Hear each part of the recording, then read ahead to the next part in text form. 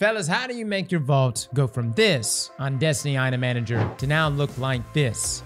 With so many moving parts in Destiny 2, managing all those things can be a nightmare. Believe me, I know. Hell, even Dado has given up on me. But here recently, we have discovered how to make life easier when it comes to inventory management within Destiny Item Manager, but also when it comes to managing duplicate items like Ergo Sum Rolls, exotic class items. With websites like Blue Engram, Destiny Item Manager, and Armor Picker, it truly is never been easier to manage all of these things. And if you're a console player and you're like, Cross, I ain't doing all of this, I'm fine. I've been doing it my way. My way is good enough. I beg you, for the love of the traveler, to just give one of these tips a go, because truly, they make the game a much better experience. Now, for those that are not familiar with Destiny Item Manager, aka DIM, this is a third-party software that integrates with Destiny 2 to handle all sorts of data regarding your account. Yes, it is completely safe. No, this is not sponsored. But the short of it is that you can use this website as an extension within your browser that can manage your in-game inventory. You can see your vaults, you can see your other characters, your inventories, your abilities,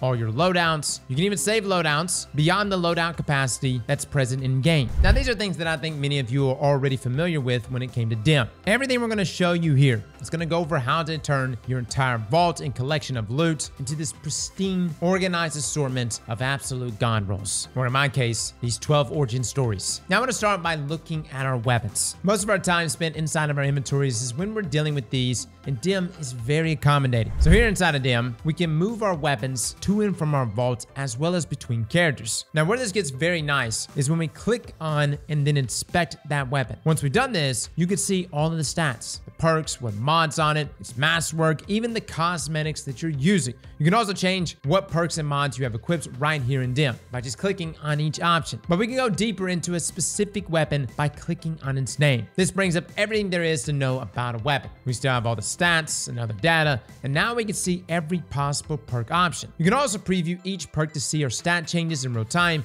and if you're looking for more details on what everything does, you can hover over them to read their in-game descriptions as well as community insights. For example, hovering over Rampage shows us that the buff lasts for 4.5 seconds and what specific damage increase we can expect from each stack. Now, granted, websites like D2 Foundry or LightGG is perfect for tracking down all of this information. What makes DIM good, though, is just exploring what you currently have in your arsenal, which is even more amazing because DIM has an ability where you can click to those websites directly. For instance, if you like D2 Foundry, which showcases range fall off, you can click on it right here to be taken straight to that website. Now, looking at what else you can do with your weapons, we get this flyout with a couple of options. Tagging allows us to do exactly that, which allows us to better organize our vaults, and we'll definitely come back to this when we start talking about that process. Now, the next option is toggling a weapon as locked or unlocked. This works exactly the same as in-game, meaning if there is a god roll there that you do not want to accidentally delete, fellas, you can lock it literally right here from DIM. We also have a compare button. This function is especially helpful when you're getting a lot of rolls of a specific weapon. So essentially, we click on that and then have this window here.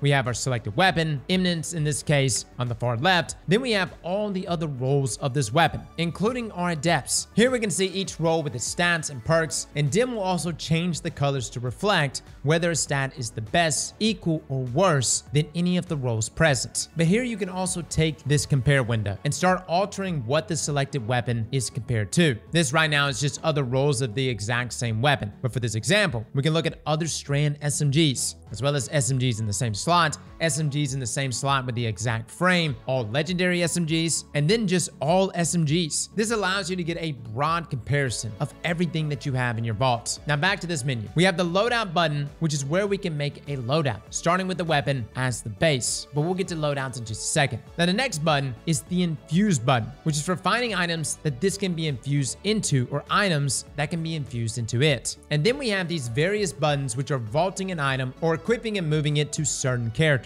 You also have the triage tab, which can show you what loadouts the selected item is a part of, with shortcuts to the various different comparison filters that we looked at a second ago. Now, the next part of dealing with singular items is for our armor. Now, if you click on an armor piece, you'll get the same result as with our weapons. And we can do all the same things. You can tag armor, you can compare them, you can make loadouts with them, and you can change all the different equip mods. Now, where DIM gets especially helpful regarding armor is loadouts. Now, before we speak about loadouts, let me touch on what you can can do to leverage DIM's tools to keep your entire vault organized. The main tool that helps us here is the search bar. Nah, very simple, but dude, use this for everything. With this little search bar, you can pretty much look up anything. Then the most common case is looking up an item by typing its name in, where you'll have it highlighted for you. But DIM's search feature goes so much deeper. You can do more broad searches by typing in specific perks, frames, damage types, and much more. Just type it in, and you'll see DIM give an autofill recommendation. For this case, where I want to find all of my solar weapons, DIM will give me this is solar prompt. And then once I click that,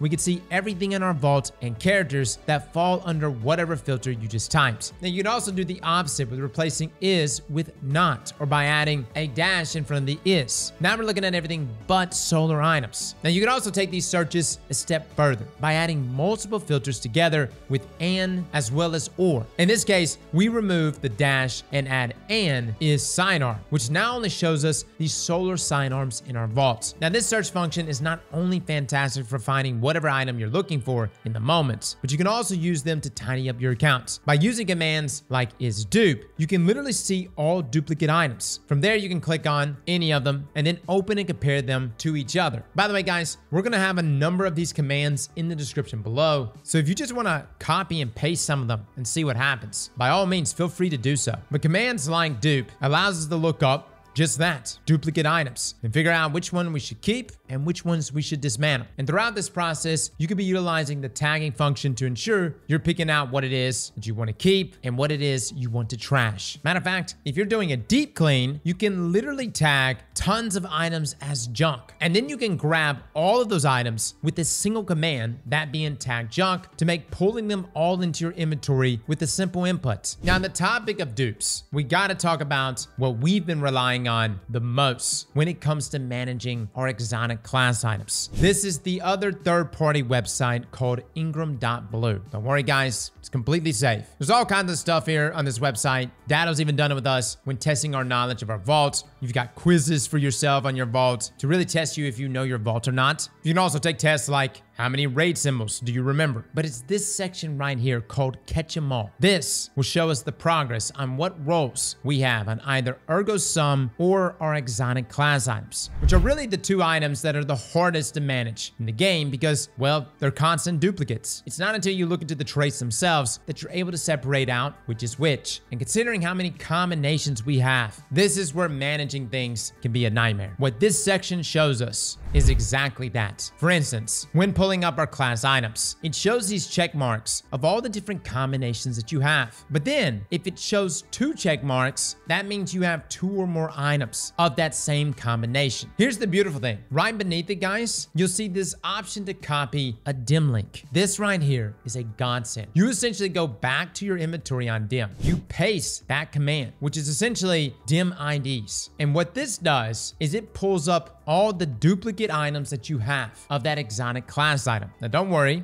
It's not going to delete the original. These are just the duplicates. Just the duplicates are the only ones you'll be deleting. And after deleting them, you can go back to Blue Engram and you'll notice that you now have perfect single check marks all the way through. This right here will save you tons of time from having to go through and individually look at each one of these items, which is why I highly advise taking advantage of this. Even if you're looking at your vault and you're like, Cross, I only have 300 out of 700. Why would I need to do this? Well, the main reason why you want to do this is because there's just so many different class combinations that how do you know what you even have? It's resources like this that allows you to manage not only what you have, but also what you don't have, what you need to be chasing, and then ridding yourself of all those duplicates. And the topic of Ergo sum, that works in a similar manner, but this one has to be a bit more manual. Essentially, you track down all the rows you have of each one of your swords, and anytime you see something that shows multiple swords within a single archetype, that being the same frame with the same exotic traits, then you can single out what you want to keep. Normally, when it comes to Ergo sum, guys, I pretty much always keep everything with Swordmaster's Guard,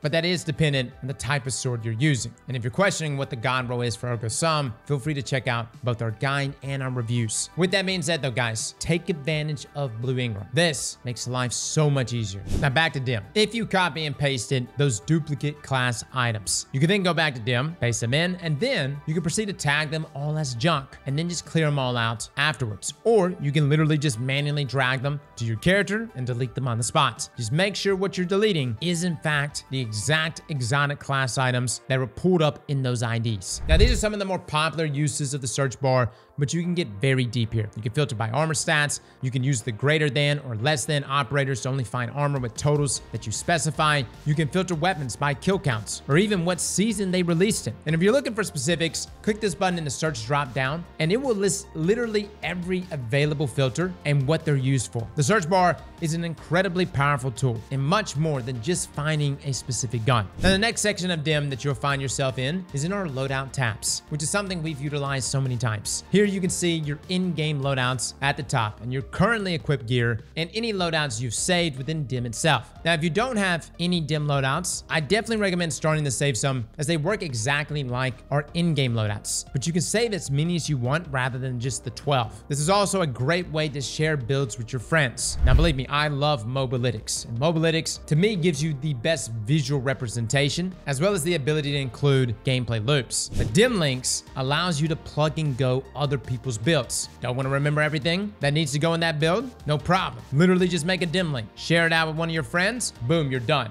And how you make a DIM link is just creating a loadout right here in DIM and then hitting the share button. You can fill it in with whatever you want to fill it in with, from your subclasses to your abilities to even your cosmetics, which I hate. Fellas, let's be real, your drip is terrible, yet you continue to put it in the DIM link. Now, a thing to note is that while filling all of these things out, you have access to the search bar, which means you can apply all those filters that we just went over. But upon saving your first build, you can then equip it right here in DIM. You can edit however you like and even share it right there on the spot.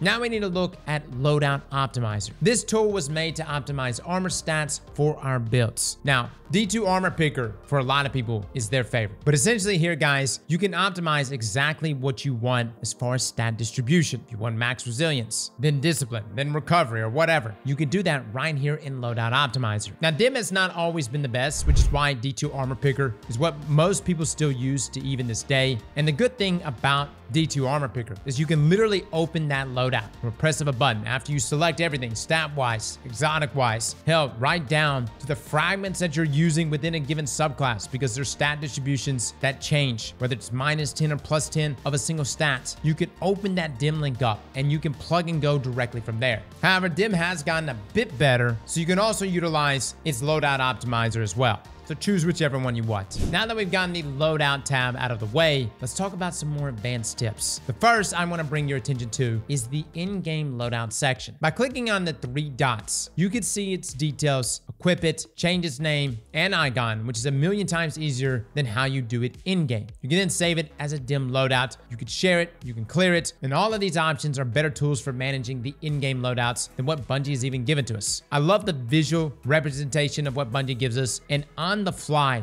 loadout swapping, that is still the best because you don't have to be in orbit. But as far as just holding all of your best loadouts, DIM is by far the #1 tool for that. And what I especially like is the ability to just clear. You can literally just clear right here in DIM. Then the next tip to use is hashtags, this being present in the notes sections of our loadouts. If you use these, you can essentially give them tags like we did with our weapons and armor. All of these tags will show up here at the top and make loadout organization a breeze, especially if you're like me and you have way too many. You can also use the search bar at the top and filter through your saved loadouts like you filter through normal items. Now, moving on to some more miscellaneous things in Destiny Item Manager. These make life a little bit easier. First is the progress tab. This shows us how we're faring across a bunch of different stuff. It can show you your track triumphs, pathfinders, seasonal challenges, raid progress, and more. Next, we have the vendor tab, which allows us to check in on every single vendor in the game. We can see what Xur and Banshee are selling without needing to even visit them. You can also use the search bar to filter out what vendors are offering if you're looking for something specific. Then we have the records tab, which holds pretty much every checklist in the game. You can look at seasonal challenges, triumphs, titles, your whole collections, badges, stat trackers, legacy triumphs, and titles, medals, patterns, catalysts, lore, guardian ranks, and even unlock cosmetics. The main thing I look at here really is the pattern section. This allows me to keep tabs on whatever it is that I need to get crafted. Other helpful things DIM does is like over here in the inventory tab. We can hover over this to see all of our engrams and resources across our accounts. Then you can also click on the 3 dots on your character to open up a condensed version of the loadout tab. But here you can also equip your max power. Literally, press up a button, boom, max power. or you can even turn on farming mode. Now, this is just a tool that allows you to keep at least one spot open in each of our slots to ensure nothing goes to the postmaster. And you can even increase the spaces left open in this mode over in the settings, which is done with this drop down here. Now, since we're right here in the settings, this is where we're going to cover our last dim tips. Here at the very top, you can choose the look of dim with various color schemes. You can even alter how big items look across the app. And the big one you can change is how things are sorted. This is a change I recently made to my own dim. If you use this drop down to change how weapons are grouped, you can get a very different experience for scrolling through dim. I personally like having my weapons grouped by ammo type or just type. This allows me to find weapons easier without having to touch the search bar. And if you toggle this here,